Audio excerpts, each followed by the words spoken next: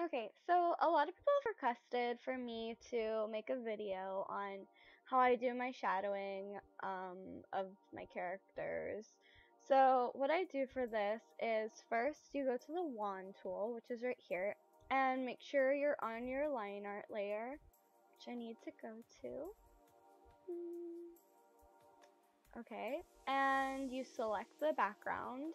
Make sure you have all little areas closed in your line art, so it's not getting in there like this and stuff like that. You don't want that. Then after that, you go to the invert button over here. It's these two little buttons, but you click this one and it inverts it to the inside.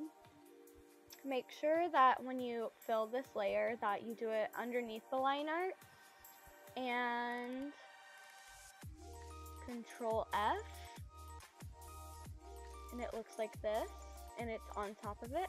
Or you can do just coloring in, but that takes longer. Doesn't matter. It'll be in that area. Okay.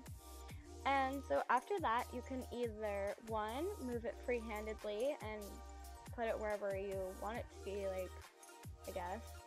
Or you can just do the normal shadows and if you want to exact, you do Control and you click the arrow keys and you can just slide it over like that, and it should look like this.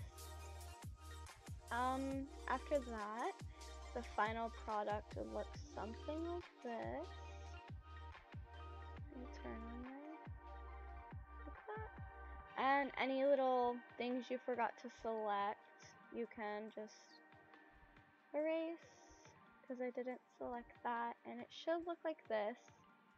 And I hope this helped, and yeah, so that's basically it. I hope this guys helped you.